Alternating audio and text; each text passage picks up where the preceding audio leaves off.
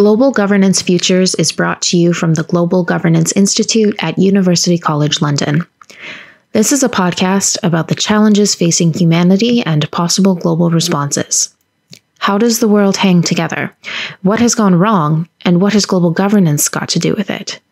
To learn more, please visit ucl.ac.uk/global-governance.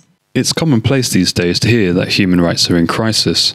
Without a doubt, these are challenging times, with human rights under pressure not only from the usual suspects, but also growing authoritarianism even within the liberal democratic heartlands. Add to this toxic brew a world of unparalleled economic inequality and the gathering storm of environmental crisis, and the age of human rights so confidently declared by former UN Secretary-General Kofi Annan at the close of the last century seems like an extraordinary statement of optimistic certainty, if not hubris. For some observers, the very concept of universal human rights is now suspect, too idealistic to survive the economic and political shocks of the past decade, or too wedded to a Western liberal ideology with imperial overtones.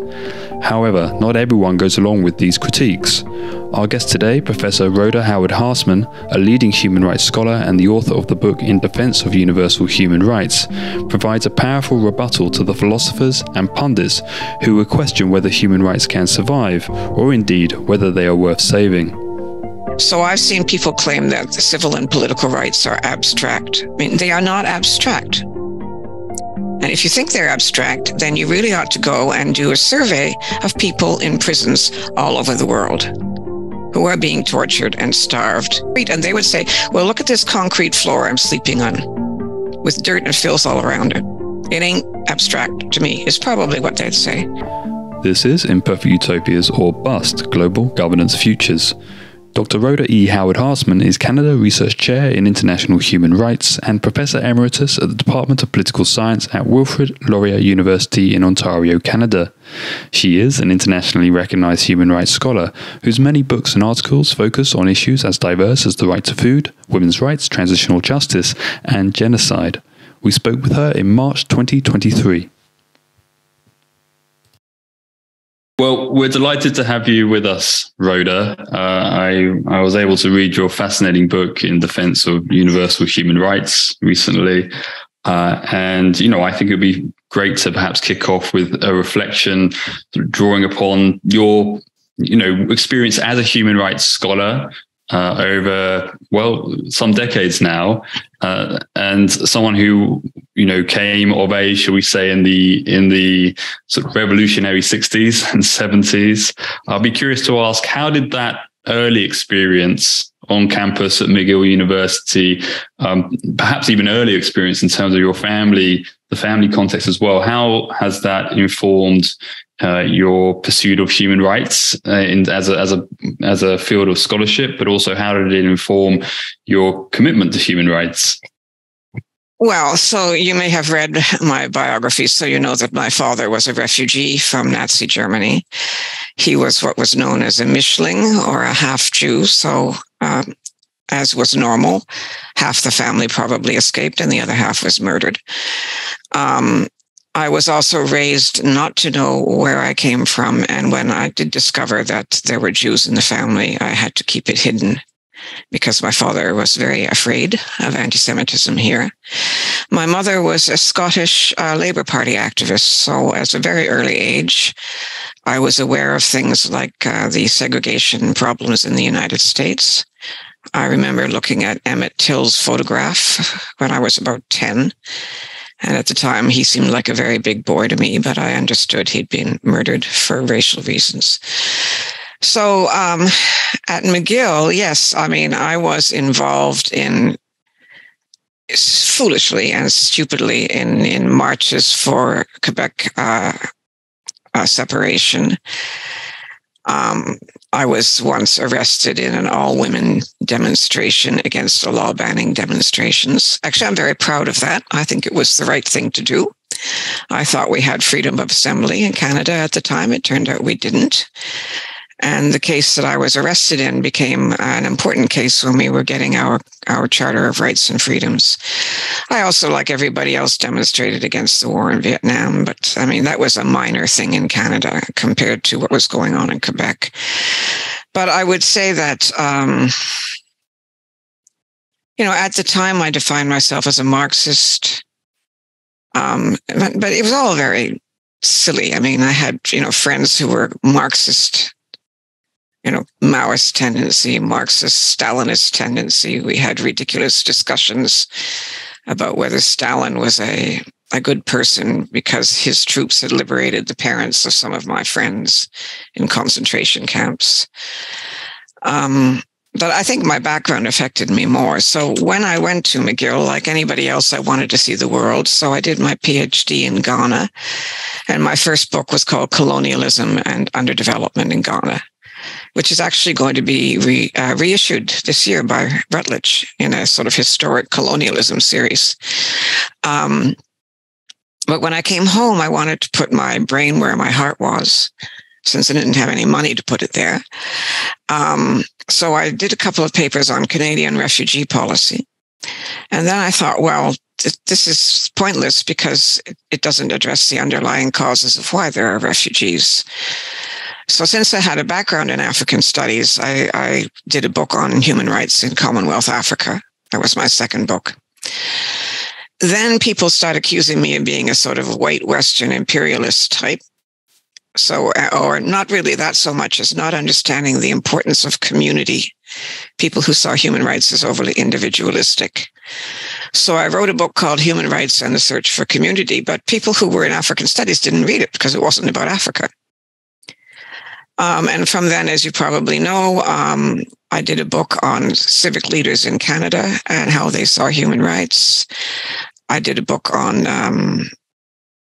reparations to Africa for the slave trade, colonialism, and post-colonial period. Co-edited a book on the Age of Apologies. Did a book on globalization, a book on state food crimes, and the book you've just mentioned. But I think the original input, I mean, there were quite a few people in my generation who were Jewish, who were refugees. The first UN rapporteur on the rights of indigenous peoples, who was Rodolfo Stavenhagen, was actually a German Jewish child refugee, for example. The first UN rapporteur on torture, Nigel Rodley, his father was a German Jew, killed in the war. So there was a sort of generation of us, I think, that went into that kind of universalist thought, as opposed to the people in Israel who have become right-wing fascist nationalist types, and I have no patience with, obviously. Okay. Yeah. Well, thank you for that, Rhoda. So I guess one question is, when did you begin to identify as a human rights scholar? But to put that in a broader context, you did your undergraduate in political science, and then you began to specialize, you majored in sociology for your master's and then your PhD. And your supervisor was the great Emanuel Wallerstein, one of the world leading sociologists, famous for his world systems theory. Wallerstein himself wrote a rather curious little piece in 2018 called Human Rights Anyone? Which coincidentally is also when your book was published. And in that, he essentially makes a claim that ultimately human rights don't really add up to very much, that it hasn't achieved very much up to this point, and that as a category, human rights isn't particularly helpful if it's separated from a more complex analysis of the situation in any given political entity. Any given political entity. But it can't entirely stand by itself. And I was wondering whether that might have been the product of a conversation, perhaps. No, it wasn't. Oh, right. No, we lost contact, and I think it was probably mostly my fault. I was extremely young, and I was female, and I was extremely intimidated by Wallerstein. Everybody else, all the other grad students called him Emmanuel, and I never did. I was extremely intimidated by him. But you've asked me a lot of questions there. So the first one was, when did I identify as a human rights scholar? I started working on human rights after those two refugee papers, so probably around 1980.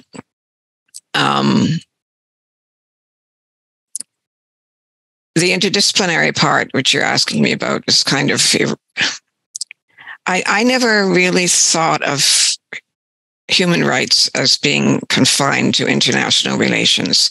In fact, I don't understand why anybody would think human rights is confined to international relations, because human rights, if you're going to achieve them at all, aren't primarily an internal matter. It's how societies evolve internally that's going to determine over probably centuries whether they're going to be a rights protective society. And it seems to me a kind of hubris that we should think that international relations has much to do with it, through foreign aid or through sanctions or whatever. It seems a kind of hubris on the part of powerful Western states to think that that's going to affect human rights. On the disciplinary thing, aside from that, I just read what I thought I needed to know. And that's probably a weakness as well as a strength. But my first book, which was my doctoral thesis under Wallerstein, was basically history. I spent 15 months in Ghanaian and British archives. Other books drew more heavily on sociology. My book on civic leaders drew almost entirely on interviews with them. I wish you'd sent me Wallerstein's article so I could have read it first. I mean, Wallerstein is right. I think there's way too much emphasis on human rights law, for example. I mean, you can't, for example, we have a human right to development, which is really a human right not to be exploited by other people, I think is what it's meant to be. But that's not what development is. If you want to look at how you get a just society, you've got to study history, you've got to study economics, you've got to study sociology as well. Where I diverged from Wallerstein, 40 odd years ago, was that I thought he did not focus too much on internal social change. I wrote a very long critique of Wallerstein for my last doctoral comprehensive paper. And if you'd told me about this, I would have read it before I talked to you. But I think basically I was just too shy and intimidated by him to maintain contact, which is unfortunate. Okay, well, let's get into it. I mean, I agree with you that the notion that human rights are really a matter of foreign policy, international relations, it's a curious artifact of mainly American social science approaches to human rights, and doesn't bear much relationship to the reality of human rights practice. Where sort of the rubber hits the road. And you've made a strong case for the idea of universal human rights against those who would argue that they're really context dependent, that they're sort of political constructs. I mean, how do you advocate for this universalization of rights in this age of, cynicism around these sorts of terms, and as you said, the very large kind of pushback against sort of Western imperial paradigms that human rights has got entangled within? Well, there's three answers to that. One is the actual history and politics of the creation of a human rights regime. So, as a matter of fact, 56 countries or their representatives were involved in drafting the Universal Declaration of Human Rights. So, and a lot of them were not Western. Two of the women who really pushed the men to include women's rights in the Declaration were from India and the Dominican Republic. The main groups that were excluded were Sub-Saharan Africa, which was colonized, and indigenous peoples who don't have states. The original draft UDHR, drafted by the Canadian lawyer Humphrey, drew very heavily from Soviet bloc and Latin American constitutions, which is why economic, social, and cultural rights are in it. The reason their rights are considered universal as opposed to only for people who do not live in colonies, because originally the British and the French wanted to exclude colonial subjects from this, was because of pressure from people from the colonies, saying we want the rights for ourselves too. Subsequently, once all these sub-Saharan Africa, or most of the sub-Saharan African countries also became independent, every country in the world has been involved. So that's just the history of it. Now, of course, all governments are supremely hypocritical. That isn't news. So this is a set of principles which governments claim they agree to, but they don't. Right? Even Canada goes on and on about how open it is. But right now we have an immigration so-called crisis, and people are talking about closing the border as a result. There's a border crossing where people can come through. Anyway, okay, that's one. Two, there's a severe lack of knowledge about the West and the history of the Western world. So I've seen people claim that the civil and political rights are abstract. Well, when the philosophes and the philosophers were talking about human rights, they weren't abstract. People were being tortured. People were being subjected to arbitrary execution. Voltaire, according to Lynn Hunt, was very concerned about a particular case where somebody was going to be tortured to death. I mean, they are not abstract. And if you think they're abstract, then you really ought to go and do a survey of people in prisons all over the world who are being tortured and starved and subjected to extremely degrading conditions. And you could go and ask them, are human rights abstract or are they concrete? And they would say, well, look at this concrete floor I'm sleeping on with dirt and filth all around it. It ain't abstract to me, is probably what they'd say. Okay, the third thing is culture. And I've been listening to this critique for years. I remember an African man in 1980 at a conference telling me that African women did not need human rights. So I went back to campus and I asked my Zambian student, do you think you don't need women's rights in Zambia? And she said, my brother-in-law beat my sister to death, but the baby lived and he took it. So there's a story. Now, by 1990, there were a whole bunch of African feminists who were demanding rights. So it's, the idea that cultures must be preserved, even if they violate human rights, does not persuade me. Canadian culture in 1950 was racist, anti-Semitic, homophobic, and misogynistic. Nobody goes around saying it's a real shame that Canadian culture has changed because of human rights over the last 70 years, right? Actually, I could say maybe even 1970. And then, of course, there's the Indigenous people. So this cultural argument bothers me. I agree that we should respect other people's cultures. And I think there's a lot to be said for cultures that are more communitarian than some of the more libertarian aspects, especially of the United States. I think communitarianism is an important part of social commitment. You have to understand that you live in a community and you have to have commitment to the well-being of everyone in that community. So, I mean, it bothers me enormously that in the United States, libertarianism is taken over, where there's no sense of commitment to anyone but your own self and your own family, and that libertarianism is now becoming a prominent strand in Canadian politics as well. But I'll give you an example. Mark Goodale, in his one of his latest books perhaps, talks about the difficulties in places like Fiji and Papua New Guinea with international norms that violate traditional cultures. So in Fiji, there's a cultural practice called bulu bulu, in which if a woman is raped, the rapist has to pay compensation to her family. And apparently the UN High Commission, the UN CEDAW committee has criticized that. Well, does this woman have the right to say, hey, I'm a female. I don't like being raped. Punish the guy. Or maybe she'd just like to take the dough for herself. If you're going to pay compensation, I'll take it. Because I've got to raise the kid that this guy made me have because he raped me. Same thing with another custom Goodale mentions in Papua New Guinea. tribe A, so to speak, killed somebody in tribe B, or ethnic group A killed somebody in ethnic group B.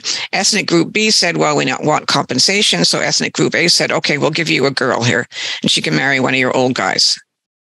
This girl went to court with the help of NGOs, and the Papua New Guinea judge ruled that she couldn't be forced to marry the old guys. Forced marriage. So Goodale talks about that, but he doesn't say what he thinks should have happened. Does he think that this woman should have been forced?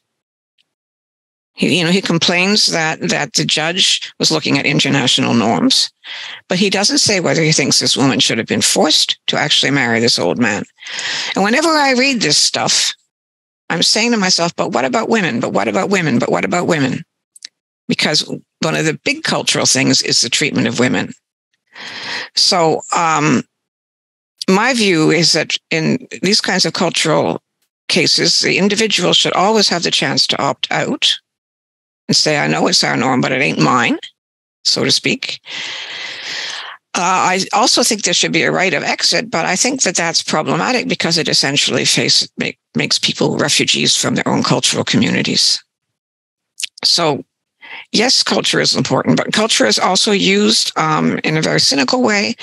As we know, for example, Russia now says, well, our culture is that we're not going to respect gay rights. It's not part of our culture. Well, they're right. It wasn't part of Canadian culture until maybe 30 years ago. So if you're going to play that kind of culture game, then you've got to look at the cultures of Western societies as well. And you can't criticize Western societies' cultures and not criticize other people's cultures. Well, that's a very helpful provocation, Rhoda. Obviously, Mark Goodale isn't here. It'd be wonderful to host you both for a debate at some point on that question. So I think to pick up on a few strands there. I mean, one is this idea of human rights as really, these are deeply held, pragmatic, shared concerns, and when you're confronted with a violation, it's a violation. So the philosophy kind of takes a back seat at that moment. So that makes sense. But help me understand this a little more. I think you're also saying that we need to get a better understanding of Western history, that the idea that human rights is essentially sort of a Western imperial project overlooks the fact that actually human rights has been part of internal struggles and internal violations and abuses of authority throughout Western history, which I think Michael Goodhart also argues. And he sort of says that human rights were invented in the 17th century as a response to domination, oppression by the church, and so on. Where I struggle a little more is when the anthropologists come in and they say, but hang on a second, Indigenous people, they never invented a social contract. They never dreamt of a Lockean state of nature. They don't have the institutional, historical, political, cultural legacy that invents this formulation of human rights. And as such, it is imposing a category onto a context which there's no fertile ground for that category to be grafted onto. So Aboriginals, for example, apparently don't have a word for human rights. There's no straightforward translation.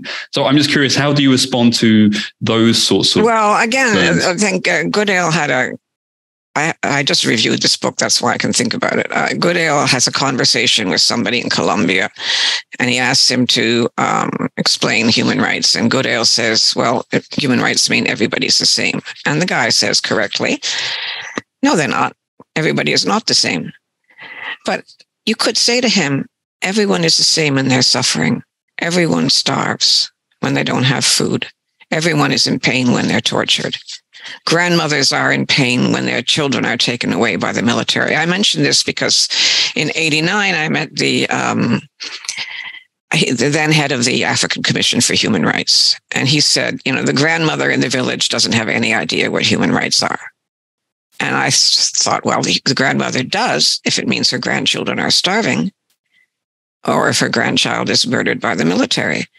Then you would say that what this concept means is that this should not happen. Right? It's not just a philosophical concept. You don't have to know all about Western philosophical history to understand what human rights are. I am not a philosopher, and Michael Freeman once criticized me for not knowing enough philosophy. Fair enough. But we do know that the West is not a timeless, non-historical, non-political, socially undifferentiated place. Right? So we know that there was terrible oppression in the West. We know that most of our ancestors were extremely poor, and were oppressed by kings, the church, their feudal landlords, or whomever. Most people in Canada, which is a country of immigration, are maybe 2 generations away, or maybe 3, from poverty and oppression. White people, I'm talking about white European and British immigrants. So there is a whole tradition in the West of fighting against feudalism, fighting to be freed from the oppression of the church, feminism, trade unionism, concern for the poor, and so on. And this is obscured by a notion of what I call Occidentalism, by a notion of the West as just this timeless, ahistorical place. I think people should know their own histories. And I think Southern historical and political and economic alliances are a very good thing. But I also think people should know what Western history is. And it's not ideas, it's fact, it's practice, it's what actually happened to people. It's not Locke or Hobbes sitting around thinking about what we need only. Most people who fight for human rights don't have a clue about what these people thought. Plus, in any case, there are people like Amartya Sen who point out that there were ideas of what sort of became human rights in Indian culture. And there were some very liberal Maharajas and so on. So you can find that anywhere. And the same people who might say Indigenous people don't have a social contract will proudly say, I don't know if it's true or not, but they will proudly say that the Americans took some of their constitutional ideas from the Six Nations. The Six Nations are a group of 6 Indigenous nations who live actually where I live in Southern Ontario, who are not, I think, Indigenous in the sense that they've been here for millennia. They came up, they were loyalists, some of them, to the Americans, to the British, and they came up after the American Revolution.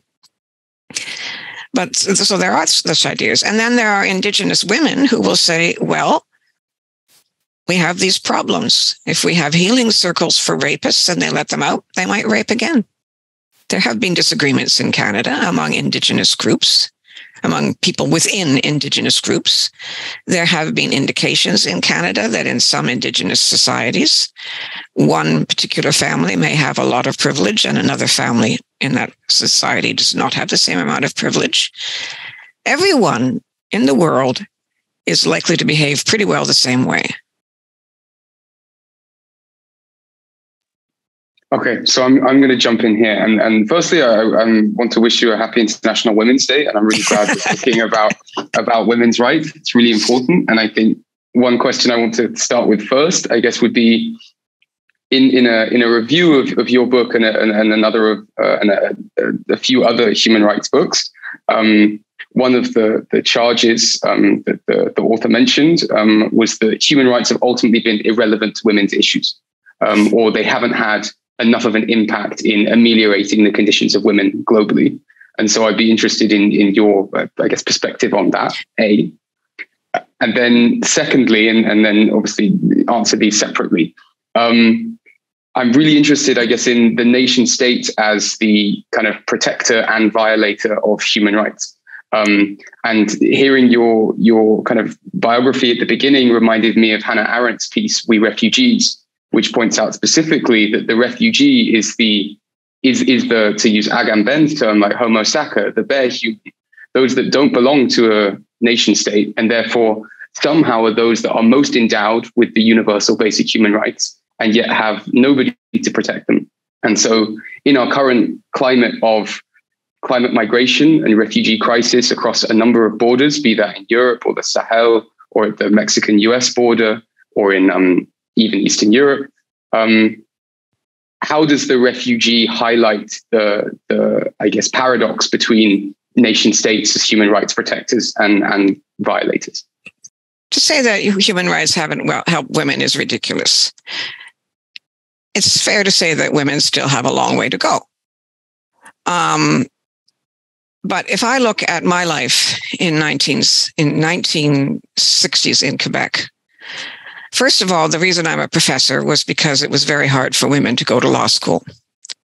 So my choice was to be a teacher, a secretary, a nurse, or a librarian.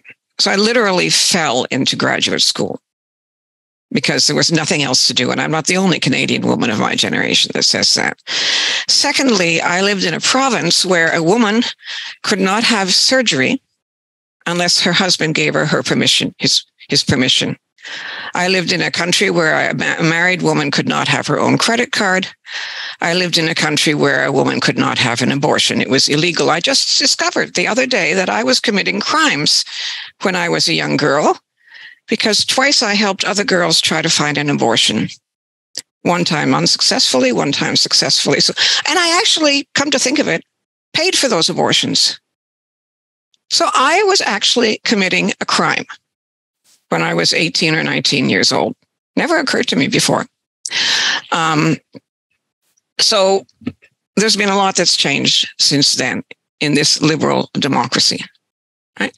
If you want to look at the rest of the world, where people are not fortunate enough to live in liberal democracies, as I mentioned, there's a strong feminist movement in Africa.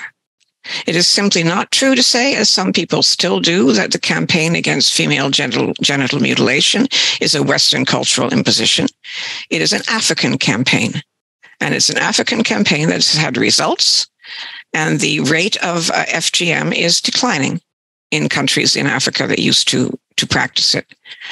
There are a lot more professional African women. Again, among indigenous societies, there are a lot more professional indigenous women. The key to social change, and one key to social change, is to have a highly educated elite that knows the law and that can argue with the oppressor, so to speak, on their own terms. And that is evolving more and more and more now. I met a young chief, for example, Indigenous chief here in Canada, was a young woman, youngish woman in her 30s with a law degree. So she knew what she was doing when she argued for her community's rights. So you might argue that the rights paradigm is not the only paradigm, and I would agree with you. It is one tool in a toolbox for social change. Demonstrating on the streets at great risk is another tool for social change. Organizing NGOs, which may or may not use human rights language, is another tool for social change. But at the same time, we now see evolving human rights to things like climate change, to development, to the clean environment, which shows you that NGOs will use that kind of language if they think it has a resonance.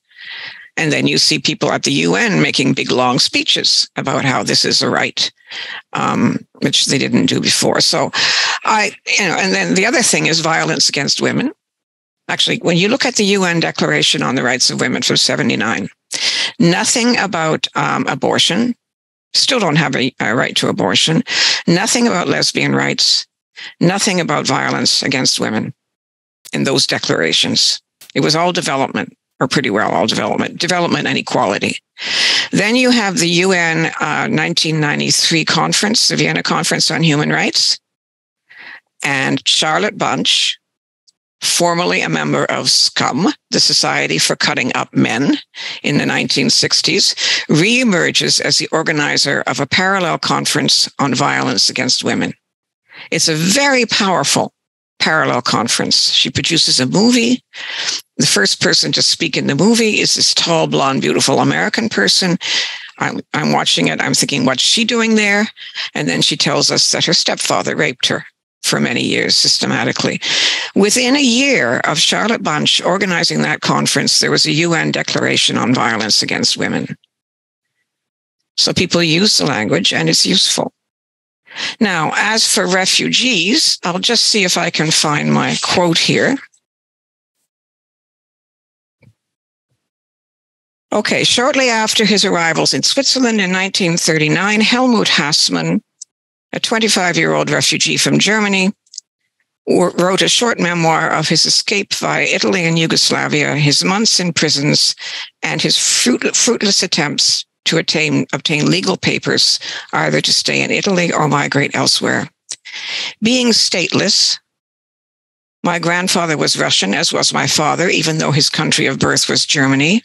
I was unable to obtain any residence or work permit abroad. You're so utterly powerless, so impotent. Whatever happened to human rights? Is there such a thing anymore? Is it not a mockery of all humanity when today millions are forced to wander about aimlessly, when every country spits them out again like outcasts? Now, as you may have gathered, that was my father. And he wrote that in a memoir after he got to Switzerland. And I found it many years later, and somebody translated it for me out of German. So yes, one of the biggest problems we have is international apartheid. Basically, if you have a British or American or Canadian or such citizenship, you're on the benefited side of apartheid. Otherwise, you're on the side that loses. So that's one of the biggest problems we have. Every country controls its borders, not just Western countries. There were big expulsions, for example, from Ghana to Nigeria in the early 70s, retaliatory expulsions from Nigeria to Ghana. I had a colleague who was a son of a Nigerian trader. They were living in Ghana and they were kicked out when my colleague was about 6 years old. More and more within Africa, a political tool is to claim that somebody is not really an indigenous Malawian or Zambian or whatever, because his grandparents or great-grandparents migrated at a time when there were no borders. We have the same problem with now Haitians in the Dominican Republic. So it's not just a Western problem. But you're right. I mean, that's why I read you the quote from my father. He was barely human, right? He didn't exist. He had no papers. So the state is indeed as known as a protector and violator of human rights. I would be more likely to say that it's maybe 70% violation and 30% protector. Even in the Western world. I mean, here in Canada, we violate all sorts of people's rights. We violate the rights of the poor. We give them welfare payments that are derisory. So they actually have to they can either eat or they can have a house to live in. That's it. We have a practice which I learned to call social murder.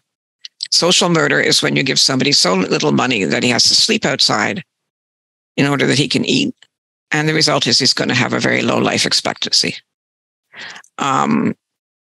So, we have all those problems. And as I said, Canada routinely, when we start getting large numbers of immigrants we don't want, imposes visas on the countries producing the immigrants. So what we go for is rich, professional immigrants who speak English or French already. So that's the side of looking at the UN and seeing it as a supremely hypocritical organization. I mean, not just the Security Council, which obviously is hypocritical, or the General Assembly, where countries will vote for all sorts of things they don't believe, but also the Human Rights Council, and which countries the Human Rights Council will condemn and which won't condemn. I condemn Israel's treatment of the Palestinians very strongly, but I also condemn the continued preoccupation with Israel at the expense of countries that are doing even worse things. The fact that Michelle Bachelet had to issue her report on the Uyghurs in China, I think it was, 1 minute before her term ended, this shows you the monumental hypocrisy of the UN, which doesn't mean I think you should go quit your job after this interview. I think it means you have to keep working and working and working to try to reform things. Rhoda, I'd like to pick up the question of the state as protector or violator and your 70-30 ratio on that question. I struggle a bit with this. So what is the role of the state when it comes to the protection of human rights? And if we think of human rights as political, what is really the political foundation of human rights? I mean, some people would say that human rights are protections against abuses by the state, not abuses by private individuals. And in that respect, they relate to the conditions of legitimacy that a liberal democratic government has to observe if it is to wield that power legitimately. So in that sense, they're sort of they are very much tied in with the social contract. The state observes your rights in exchange for your allegiance. I think this is a very powerful kind of myth. It's a very powerful myth that hardly anybody knows about. If I went to the people I interviewed, the 78 civic leaders here in Hamilton that I interviewed in the 90s, and told them what you just said, they'd say, what? Right? Their answer might be, oh, do you mean that as long as I pay taxes and obey the law, it's okay? That would be their standard answer to that. I mean, we think, or you think in those terms, but ordinary people do not think in those terms. They do not think they have a social contract. And sometimes they get confused. If the state then says, you do have a contract with us, therefore there's a war going on, therefore you have to sacrifice your 18-year-old son. They say, well, what's going on here? I never knew that I would have to either risk my own life or risk my child's life in order to live in Canada. Right? And we haven't done that yet with regard to Ukraine, but it may come up. Yes, the state, I mean, a liberal, this is what I mean by talking about the internal evolution. You can't get anywhere unless you have a society that has a culture of a rights protective culture, right? A culture that says everyone deserves human rights. But then you have to look at how that evolves and where it comes from. Without that cultural foundation, then Wallerstein is right, Goodale is right. Without that cultural foundation, human rights aren't going to mean much.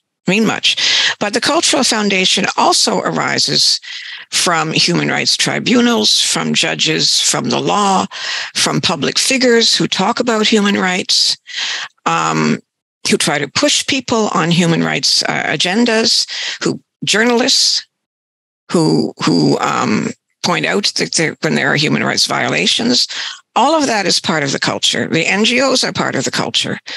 Women sitting around talking are part of the culture. Men, I guess men actually do sit around talking about these things sometimes too.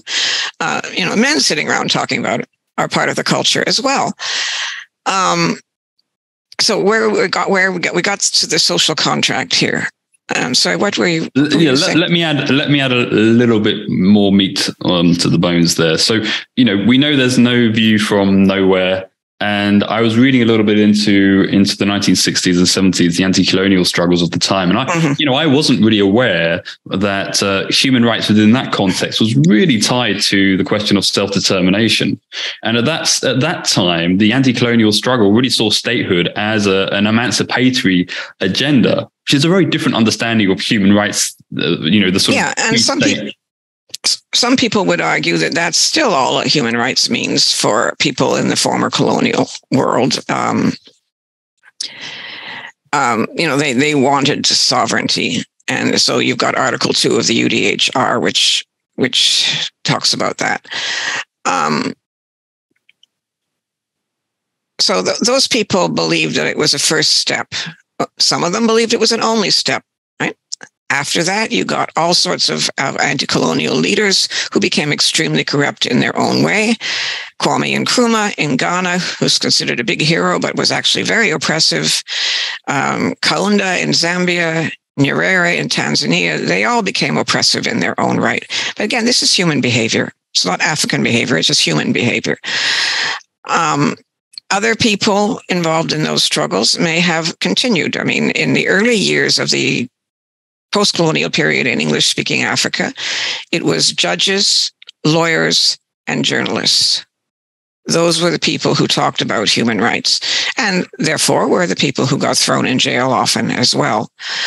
It wasn't public discourse.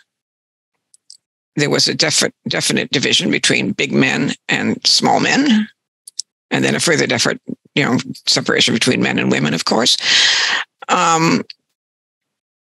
But it doesn't mean that these ideas have no resonance now. We haven't been living in a world in which people are isolated from each other. We have been living in a world in which people have been having these discussions across borders for 40 or 50 years. The women's movement's been having these discussions for 40 years. And not only across borders, but within borders between Black feminists and white feminists.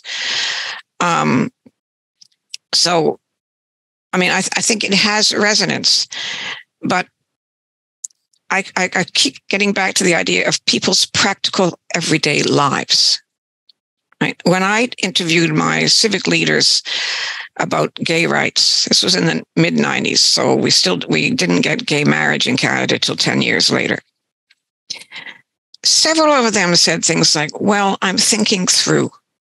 Well, there's a guy down the hall where I work, and I've just found out he's gay. And he's a really nice guy. And I really have to start thinking again.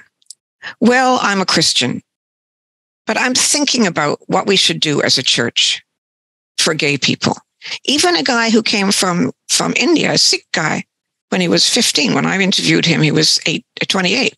He said he had been shocked when he came to Canada, but then he started thinking about it. So, I mean, we ought to get off this idea that philosophers determine everything. Philosophers determine very little, except as it applies to other philosophers and philosophy students. Right? Sometimes politicians and political elites obviously pick up on these ideas. But ordinary people live ordinary lives. To come in there, and I think that this is a good time to ground this in something real. It's been oft said that civil and political rights have been prioritized at the expense of economic and social rights. And I know this is something that you disagree with, but I would like you to explain that critique and why you think it's misguided.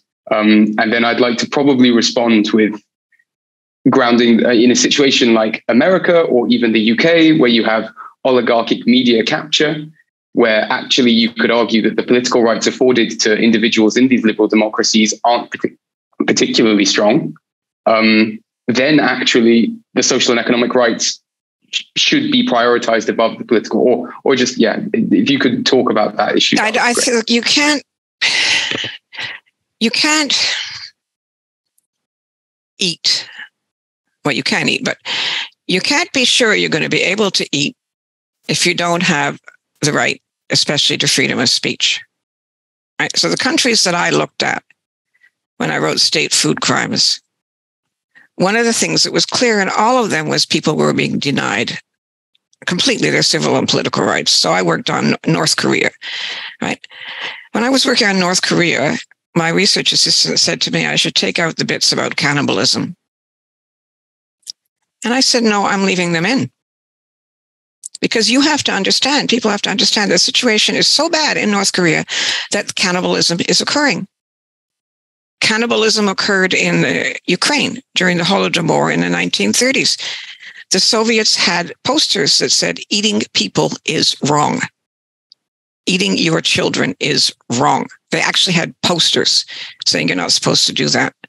So North Korea is an example of a society where there's a massive starvation and malnutrition, and where there are absolutely no civil and political rights. So you can't say, hey, I would like to get a different opinion on this, or I would like to give you my opinion. The other countries I worked on were Zimbabwe, where a policy of depriving white owners of their land had the effect of malnutrition among Black people, not only because their white owners had a lot of employees who lost their jobs, but because the amount of food that was being produced declined, et cetera, et cetera. At the same time, and prior to that policy, Mugabe was introducing more and more restraints on civil and political rights, on the freedom of the press, freedom of speech, and so on. Then another example was Venezuela, the same thing. When I worked on that, I was doing my research to 2015. So policies, food policies combined with denial of civil and political rights were resulting in severe shortages of food. Malnutrition and starvation were starting in 2015. Now, as you know, there are millions of refugees. These people are fleeing because they can't eat. And they can't eat because they're not allowed to complain. They're not allowed to talk about different ways of doing things.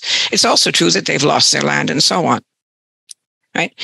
The last case I looked at was Israel in the West Bank and Gaza, where there was no starvation, but there was malnutrition and much higher rates than in other Arab countries. And again, it's a combination of Israel, Hamas, and Fatah, but people do not enjoy their civil and political rights in those areas.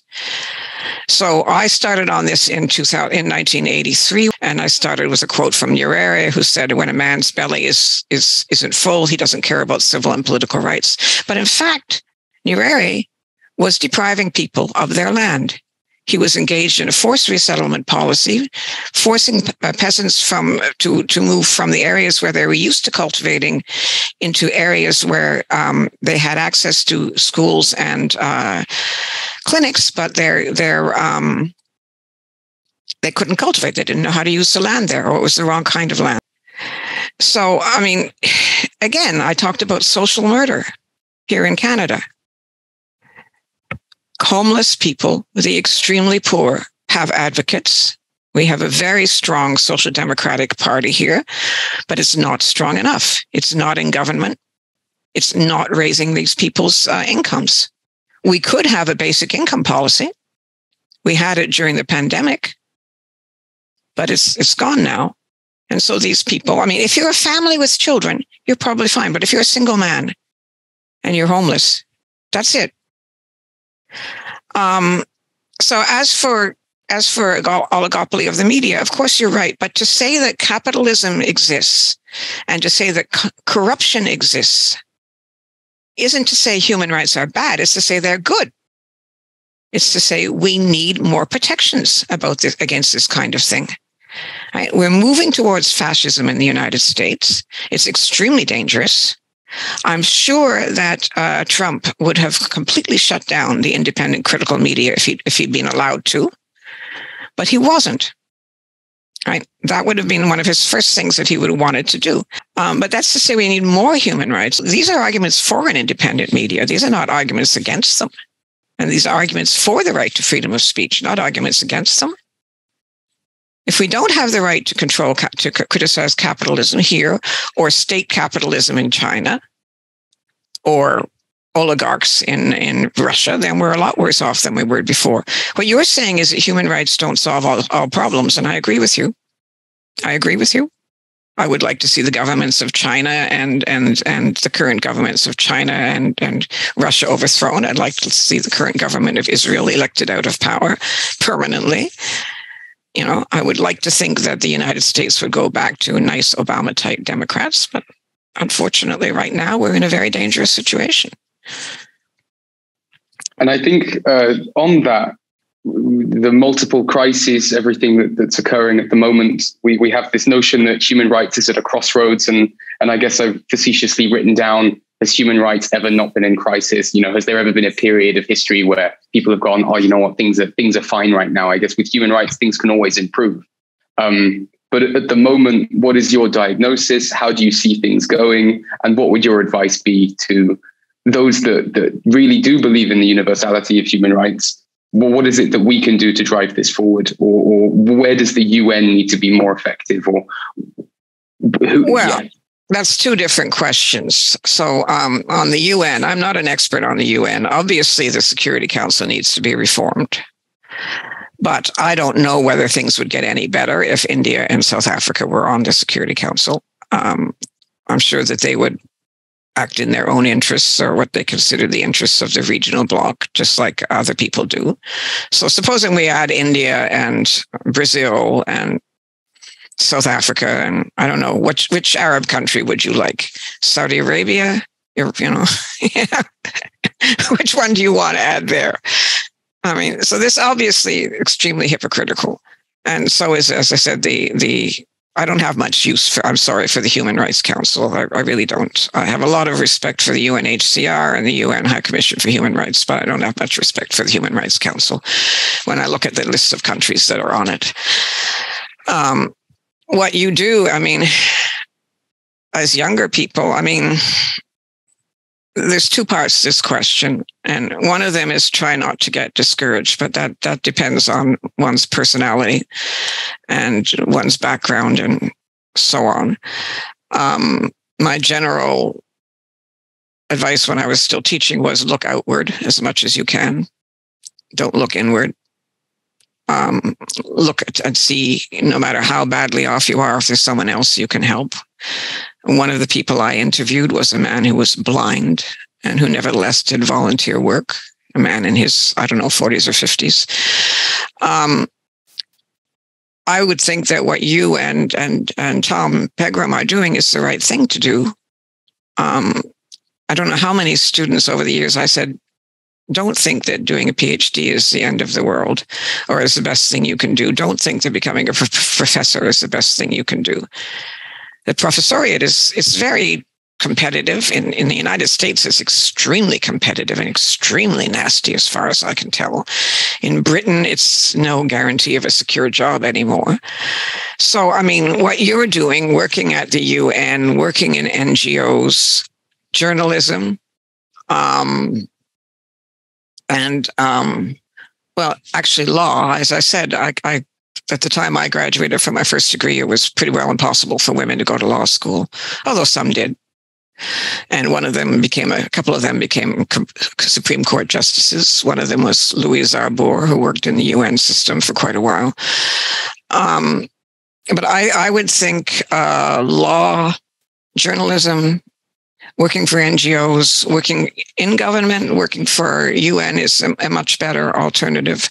Or even the kinds of things that you're doing in your outfit with policy briefs. Also podcasts, everything you're doing makes absolutely good sense to me. Communicating in non-traditional academic formats, going into not going into government, NGOs and so on. That's what you can do. How you prevent yourself from sinking into despair, I don't know. My own rule was never read about genocide after 9:00 at night. Go watch a mystery program on TV or read a stupid novel. People used to ask me that because I was always dealing with awful things. I said, just read stupid novels at night. Not the worst kind of novels, but, not heavy stuff. And have a life. Have a private life. That sounds like very wise advice, Rhoda. That's the old lady advice. We'll take it. Yeah. So I think we're drawing to a close. Do you have any final thoughts or anything that we haven't covered that you'd like to share with us before we wrap up? Yeah, I do, because I went through the questions, and there's several that you asked and I wanted to ask. So one of them was you had asked me about the challenge of traversing disciplinary silos and historical epochs like the end of history. So in fact, the work I did wasn't affected by historical epochs, and the end of history was so short it didn't actually, to my mind, have much relevance to anything. Post 9/11 is, of course, a different kettle of fish. I wrote my book on globalization in 2010, and I presented positive and negative scenarios about how globalization and human rights might intersect. If I rewrote it now, I would be looking much more at the negative side, and I would be devoting more space to the international criminal underworld, including corruption, which are criminals. They're heads of state often, but they're criminals. I'd be devoting much more time to surveillance, to the problems of migration, and as Tom Hartley said, climate migration. The estimate I read by Rodolfo Stephenhagen was 400 million expected climate migrants, and I think that's now an underestimate. There's going to be many more people than that moving, and if we don't get rid of state boundaries, which we won't, it's going to be a mess. And then, of course, the effects of social media. I had no idea that social media would be so strong. But the other question I wanted you to ask me was what disciplinary subjects I would like human rights scholars to pay more attention to. So we talked about history and knowing more about Western history. But I think also people should know more about economics. So I'm no genius on this stuff, but the number of times I have seen in economics or in human rights literature a confusion of absolute income with level of inequality. And people who are just literally refusing to acknowledge, despite all of the evidence, that people's absolute incomes on the whole have been increasing since 1980. There's been a lot less absolute poverty. Now, in the short recent past, because of COVID, poverty has been increasing again. But there has been a significant improvement in people's incomes since about 1980. And people also insisting that all kinds of inequality have widened when they haven't. Inequality between countries is narrowing.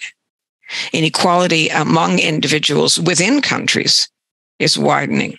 But even there, you have to be careful. One of the reasons for China and the Soviet Union is because they were actually living in artificially leveled societies. So you didn't have a high income, but what you had in Russia, for example, Soviet Union, was membership in the nomenklatura. So you had privileges.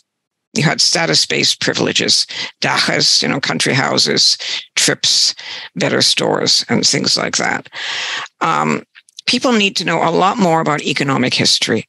They should be reading about how countries actually develop and looking, as I said, on internal features. Whether we like it or not, no society that is rights protective and has developed has done so without protection of private property. This is a really horrible one because how we get private property is by depriving other people of theirs. In Canada, Indigenous peoples, in Britain, by kicking peasants off the land in the enclosures and so on. But you've got to have a private property regime, an efficient and a regulated market. And by regulated, I mean progressive tax, probably a basic income kind of thing, really strong controls on corruption. I mean, in the United States, for example, I think in the 70s, the highest income tax rate was 91%. And now it's down to about 30%. Probably similar in Britain, if I had the figures. Britain and the United States are way at the bottom in the OECD rankings on social welfare.